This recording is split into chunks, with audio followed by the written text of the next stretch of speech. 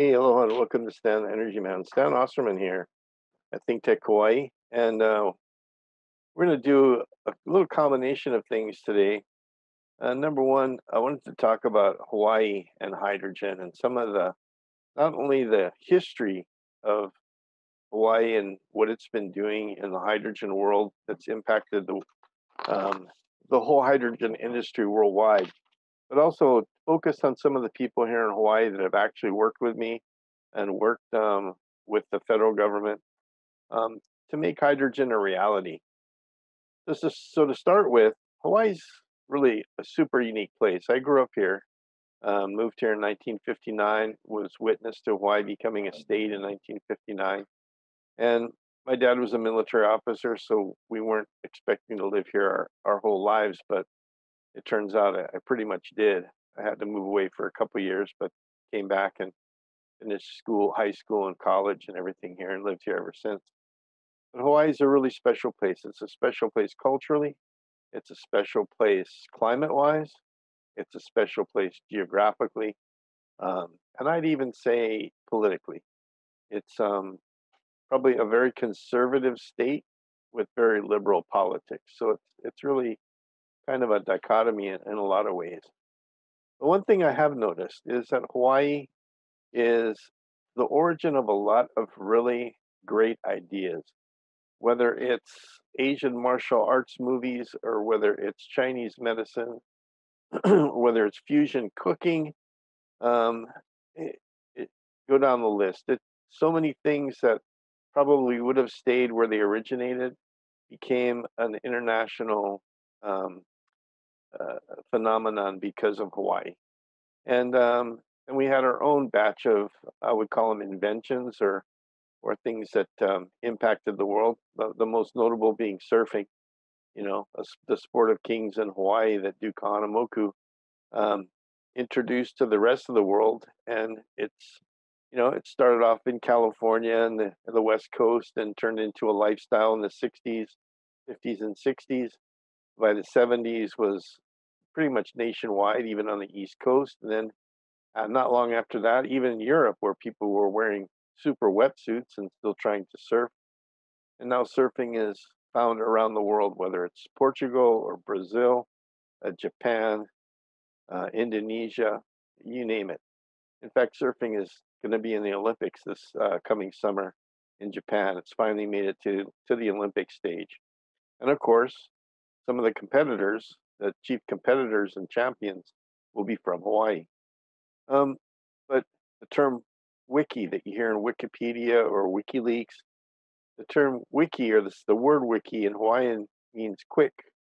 And so it's on purpose that when you look at Wikipedia, it's the quick way to find things. It's the quick way to look something up. So we have the word liki liki or wiki, which means quick or fast. So, that has kind of been tapped on. Even surfing the net. You talk about the internet. Surfing the net is a term that the word surfing came from Hawaii, and now it's even applied to high tech internet stuff. The phrase "big Kahuna." Um, Obviously, it's used more in a joking way of like whoever's in charge. But that's an old Hawaiian thing. Magnum PI, Hawaii 5-0. Those shows were loved, and even before that, there was an old Hawaiian before the first Hawaii 5-0. There was an old '60s show that was done in Hawaii. I don't even remember the name of it. It was the groundbreaking idea for a Hawaii 5-0 show that was based on law enforcement. So we have some great things that go on here, but a lot of people don't realize that some of the high technology and innovative things um, in the world center in Hawaii. We have tremendous telescopes on the island of Maui and the Big Island here in Hawaii. That because of their location near the equator and their high altitude, they get incredible views of the universe that up until the Hubble telescope were just not obtainable. So Hawaii's been in the the space observation world for a long time. One of my guests on the show here, um, Hans, uh, oh shoot, invented ocean thermal, or actually did the design work for ocean thermal, which is being tested and refined at the Natural Energy Laboratory down in Kona at NOHA. So a lot of things have grown up in Hawaii, even high tech stuff. We're one of the few states that has an application in to be a spaceport. Um, we have high speed boats on our lanes that the Army runs a high speed trimaran. A lot of the Navy's undersea research was done in Hawaii. A lot of the classified work done during World War II was actually done on the island of Niihau here in Hawaii because it's so remote and has no access from outside uh, people. You can't get there unless you go by helicopter or boat. And if you can surveil the shoreline, you're not getting in there. So the military had an agreement with the inhabitants of the island of Niihau during World War II and after to develop classified things because it was such a perfect and isolated location in the middle of a U.S. state or territory in the middle of a big ocean, which was hard to hide anything coming in or going out. So what I want to focus on, though, of course, because my favorite subject is hydrogen, and a lot of people don't think about this, even in our state, don't realize that Hawaii has a pretty rich history in hydrogen going back into the 1970s. We had a congressman, then senator, named Spark Matsunaga, who was actually in Congress before our more famous senator, Senator Daniel Inouye, and he introduced hydrogen technology, and the concept of a hydrogen economy to the state of Hawaii back probably in the 70s or 80s. And he really kind of planted the seed here. So later on, folks like Senator Inouye, who, when he became more powerful in Congress, and Senator Akaka, they really helped bring some of the more innovative um, uh, projects that related to hydrogen into being here in Hawaii. And one of them was a program called HCAT, Hawaii Center for Advanced Transportation Technologies, which Senator Inouye brought in probably, I don't remember exactly when it came in, it's probably around 2000, right around the year 2000. And um, that program is one that I was involved with for 6 years and has done some serious work, not just in hydrogen, but in electric vehicles overall. And the work that HCAT did way back in the early 2000s um, tested all kinds of battery technologies.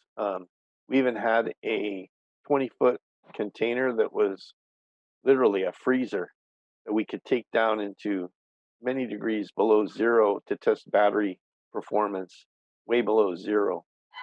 And we also transitioned the battery electric program from HCAT into our state energy office, and they began to handle the battery plug-in program. But at HCAT, we continued on with electric vehicles, but moved into the less known, but amazing technology known as hydrogen fuel cells and hydrogen fuel cell electric vehicle technology. So we had some pretty visionary leaders in the state of Hawaii. Governor Linda Lingle was one of them. She was in office from 2002 to 2010, and she and Senator Akaka were at Hickam Air Force Base when HCAT and the Air Force built the first hydrogen station on a military base in the world. And it was pouring down rain that day, and there's some great video of the senator and the governor getting literally soaked because they had a nice awning over their head, except that the 15 to 20 mile an hour wind blew all the rain right past the awning and onto the VIP stage. So most of the people in the audience were nice and dry, but the poor folks, the VIPs on the stage, were getting soaked. And of course, they were all dressed in suits and women's suits, business suits, and they were getting dumped on. But there was such a commitment here to support that research that the governor and Senator Kaka and Senator Inouye were big supporters of hydrogen, carrying on Spark Matsunaga's vision for the state of Hawaii to eventually move into a hydrogen economy. Um, in the mid 2000s, in 2006, 2007, 2008, well, Governor Lingle was in the seat of government as a governor. She actually and the legislature they worked together to formulate how hydrogen could develop Hawaii's economy. Hawaii's always had an economy that was based on sugarcane and pineapple, tourism, and the military. Those were like the three legs of our economic stool here in Hawaii. Well, as most of you maybe don't realize, pineapple and sugarcane are all but non-existent in Hawaii. Dole still has a pineapple plantation in central Oahu that visitors can come and see what it was like on the old Hawaiian plantations. But it's really not a big cash crop in Hawaii like it once was, that exported pineapples worldwide. And sugarcane is long gone. And sugarcane, believe it or not, was actually one of our earliest renewable resources to make electricity. On all the islands, they would take the sugarcane bagasse, which was the remnants after they squeezed all of the juice out of the sugarcane, and they would use some of it for cattle feed, but they also would use a lot of it to burn for power. Of course, it's still a carbon-based fuel, so it pretty much went by the wayside with a lot of the other carbon-burning technologies, unless they were cleaned up. But it was one of our not only an agricultural product we exported, but gave us some energy independence as well. But we moved into the hydrogen piece in the mid 2000s, 2005, 6, 7, 8, and actually had some funding set up called the Hydrogen Fund, which was $10 million to start doing hydrogen and build a hydrogen economy so that Hawaii could become less dependent on fossil fuel technology. And it never quite got off the ground. The original $10 million was allocated, and when it was sent into the executive branch of the government, there were problems with executing they brought in mainland investors and mainland consultants to help get things going, and some of them had checkered pasts and checkered motivations, and it ended up turning into more of a scandal than anything else. And I think that one piece of Hawaiian history and hydrogen pretty much killed the appetite for hydrogen, especially after Governor Lingle stepped away from office, and most of the Democratic Party was pretty much fed up with anything having to do with hydrogen. And to this very day, it's still hard to get the political folks in Hawaii to really look at hydrogen the way they should, seriously, based on its merits and its technology, without thinking about some of the shenanigans that went on with some of the early funding. But that's getting us up into the time we're at now in the 2010 and beyond. Hawaii's done a lot of great work with hydrogen research.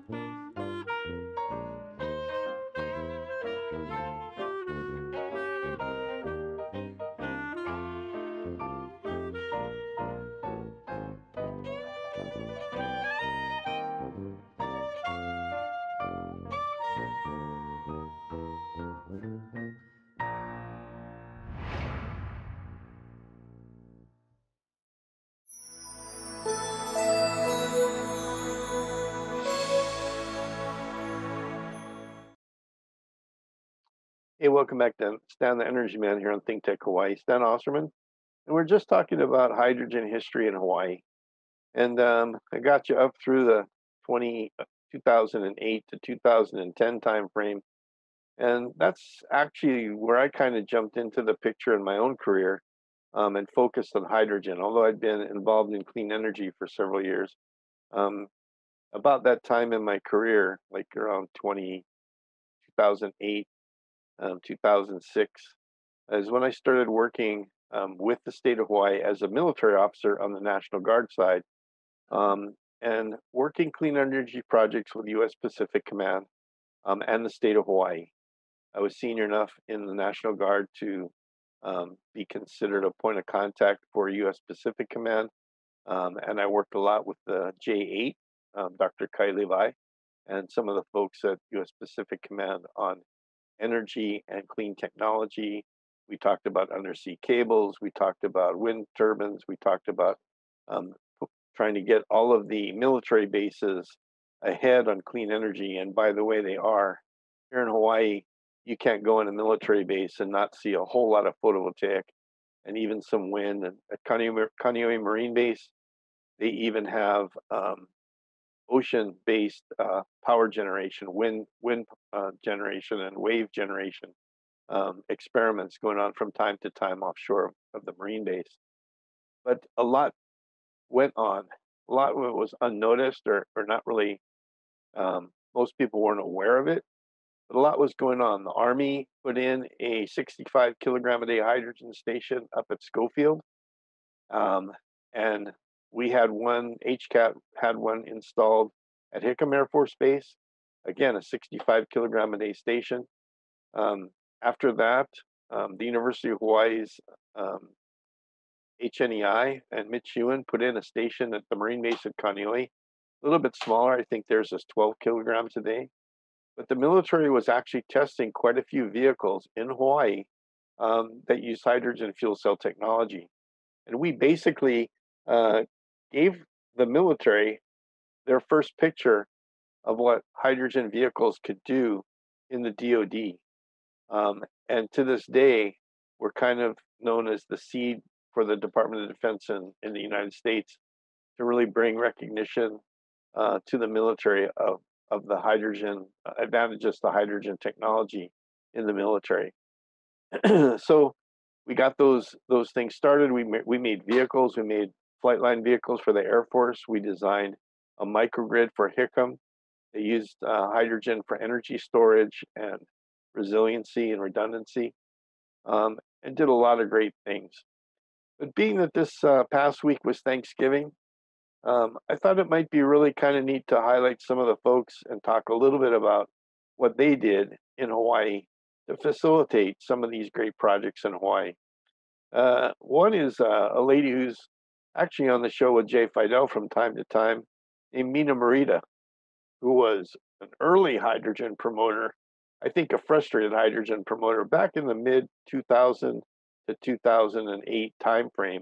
And she's one of the folks that worked with in the Lingle administration and at the PUC to help get hydrogen started in the state. And so she did a great bit of work. I think she just kind of got burned out on hydrogen because, no pun intended. She worked really hard at it and got beat up pretty bad for it. I mentioned Mitch Ewan at HNEI. He actually has a background in developing hydrogen fuel cell transportation. Some of the very first vehicles in the United States ever built with hydrogen fuel cell technology were built by Mitch. And he continues to work at the University of Hawaii, supporting that station on the Marine base, supporting another station he just basically built from scratch on the Big Island to help support what were initially buses being made for the National Park Service, but also one being made for the county of Hawaii, and will be hopefully turned into the starting transition for that whole bus service on the Big Island to go to hydrogen technology. Another Big Island supporter that's still really active and helping move things along in the Big Island is Paul Pontio from Blue Planet Research. He's a wizard and has a whole team of really, really, really smart folks who are internationally known for their work in hydrogen fuel cell technology and lithium ferrous phosphate batteries, which I think are far superior to lithium lithium cobalt technology, and he really has done a lot to support hydrogen and really good clean solid battery technologies around the world. That's Blue Planet Research. Blue Planet Foundation is kind of the sister to Blue Planet Research. Both are headed by Hank Rogers, Mr. Hank Rogers, who's basically has the license to the video game Tetris and has used a lot of his resources to promote clean technology, hydrogen, clean batteries, and even help support NASA and international space missions with a space habitat on Mauna Loa where astronauts come to train for long duration space days by training on the lava fields of the volcano Mauna Loa in southern Big Island. My predecessor at HCAT, Mr. Tom Quinn, he kind of led the charge, initial charge on the Air Force's foray into hydrogen fuel cell vehicles at HCAT, and did some great work there. And the gentleman that took my place after I left, Dave Molinaro, continues along that line and continues to work with the microgrid project, which really, quite frankly, he named it Pearl, and it was his whole creativity that brought that acronym into place. Another HCAT hero is Rachel James, who came to HCAT to have a decent schedule because she was actually working in one of our congressional offices for Tulsi Gabbard. And we stole her away from Tulsi Gabbard's office, even though she was doing great work over there. But her schedule was so intense, and she wanted to get her law degree. So we gave her a little bit more flexibility. She got her law degree, worked at HCAT for probably 4.5, 5 years, and then now is a lawyer at the Public Utilities Commission. So she will continue in the future to help hydrogen move forward in state government, whether it's at the PUC or whatever her next career is as a lawyer going forward. We just call her the governor because she's such a sharp young lady. We figured she's going to be governor sooner or later. We had great support from our parent corporation. The used to be called High Tech Development Corporation, but it's a Hawaii Tech Development Corporation now.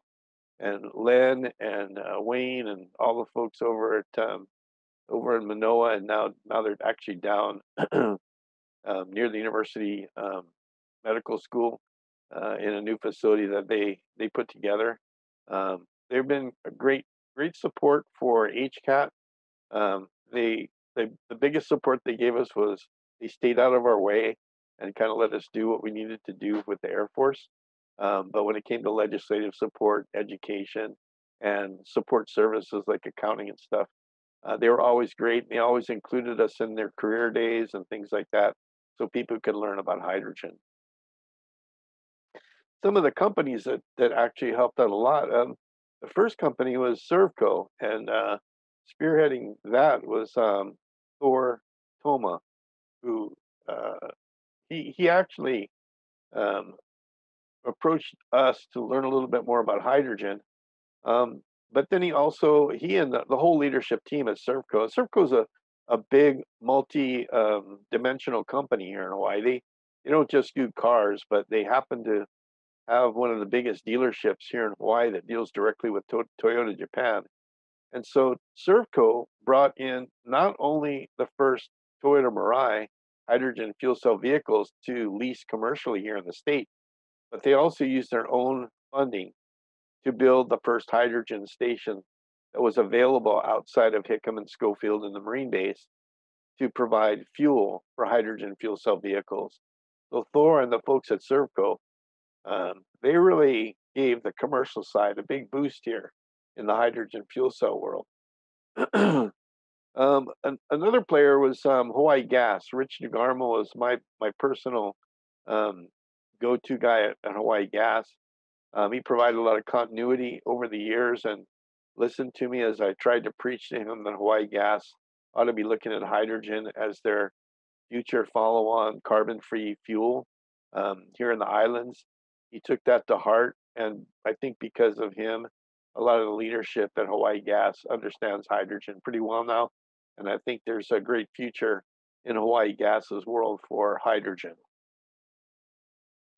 One of the folks that really helped us out with the Air Force was a lady named Miranda Ballantyne.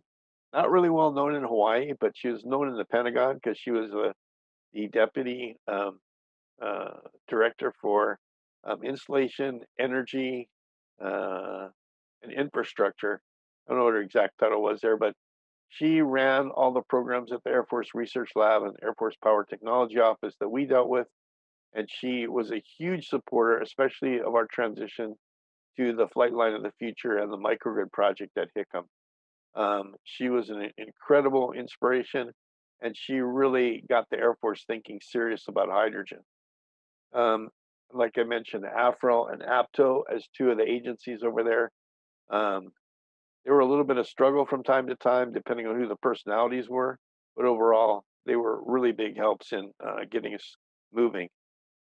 Um, there are other federal agencies that helped us out a lot too. Department of Energy, um, a nice lady named Sunita Satchapal, who's a PhD and runs basically all of the hydrogen projects under the Department of Energy in Washington, D.C. She and her whole team have always been great supporters of what we're doing in Hawaii and literally made sure that we were involved and engaged in large forums in Washington, D.C. that they were involved in. Uh, Many of us, Mitch, myself, made presentations uh, at those forums. At one time, I was even invited to represent not only the Department of Energy, but the Department of Defense at the federal level at a large meeting because she wanted uh, the people that we're meeting with to understand that Hawaii was so serious about hydrogen that I was the guy that pushed hydrogen in Hawaii and helped the Department of Energy and the U.S. Department of Defense in hydrogen. Some of the other players here, Dave Rolfe, the head of the Hawaii Auto Dealers Association, made sure that we got the first Toyota Mirai uh, outside the continental United States, delivered into the United States, and really promoted Hawaii hydrogen and the technology with Servco. Um, Kind of a tough position to be in. He tried to be fair and be good with everybody, but he really took care of hydrogen as a topic. Some of the legislative folks that were really helpful is a good friend of mine. He was actually in the state legislature before being elected to Congress, Mark Takai, who unfortunately passed away a few years ago. But when he was in the legislature, he actually helped us out a lot, promoting hydrogen within the state legislature. And then, of course, going to Congress, he was also very instrumental in helping to make sure that um, Congress understood the benefits of hydrogen. Some of our local legislators, Mark Nakashima from the Big Island and Chris Lee from Oahu, were also very receptive to learning about hydrogen. And Rep Nakashima is now um, moved up in the world in the House of Representatives, and hopefully he'll even have a bigger voice supporting hydrogen.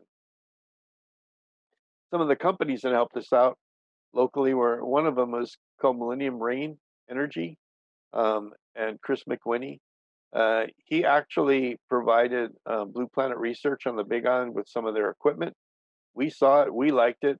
We ordered some for the Air Force. The Air Force saw it, they liked it. Navy came and visited us, and so did the Army. They saw Chris's equipment, they liked it. So we had a symbiotic relationship with Millennium Rain. We saw good things in their equipment, and through us, a lot of the DoD and other private sector folks also saw their equipment at Blue Planet Research or at HCAT and have made Millennium Rain a really successful company with a hopefully very bright future in hydrogen. Another company, local company that we really like, and you've actually seen some of their work here on ThinkTech, is a company called Hyperspective. They did the 3 videos that we show, 2 of them a lot, and they're they're great videos, and we'll continue to show them. I get kudos all the time for for my perspective. US Hybrid is the company that did all of our transitions for all of our vehicles to hydrogen. So Abbas Goodarzi, the president of the company, Todd Martin, Rusty Hughes, Chris, and even Orlando, who don't work there anymore, did great work and really got things going. Um, Getting near the end of the list here, Greg Barber over at Nelha. Um, he runs the facilities where Mitch's station is. He's always been a great supporter, and when he's had sustainable energy forums on the Big Island, he always makes sure that hydrogen is part of the agenda, and we really thank him for that work. And last but not least, thanks to Jay Fidel, the folks here at ThinkTech, who have really helped keep hydrogen on the front burner, so to speak, and keeping us going. Jay asked me to start doing this show over 5 years ago, and so every week I've been doing Stand the Energy Man for the last 5 years and a handful of months. So thanks to Jay, all the folks in the production side, and all the folks that put us together and put us on YouTube and Vimeo. Thank you so much. And really, after Thanksgiving and being locked down for Thanksgiving, I think that's fitting that I'd spend some time acknowledging some people who are really instrumental. And of course, I know I missed some, but the key ones I tried to get that really made hydrogen a big deal in Hawaii. And in turn, I think Hawaii is going to make hydrogen a big deal in the world. So thanks for joining Stan the Energy Man this week. And until next Tuesday, aloha.